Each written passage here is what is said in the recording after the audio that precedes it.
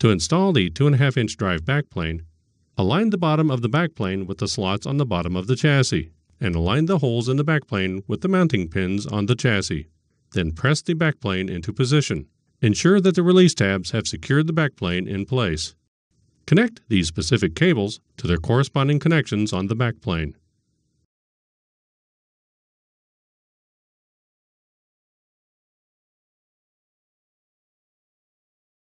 Reinstall the drives and drive fillers. Attention! For proper cooling and airflow, reinstall the air baffle before turning on the server. Note the orientation of the air baffle. Lower the air baffle tabs into the chassis notches. Connect the RAID supercapacitor module cable to its corresponding RAID adapter cable. Before you install the top cover, ensure that all components are installed and seated correctly. Lower the top cover onto the chassis. Pivot the cover latch down and ensure that all clips are engaged.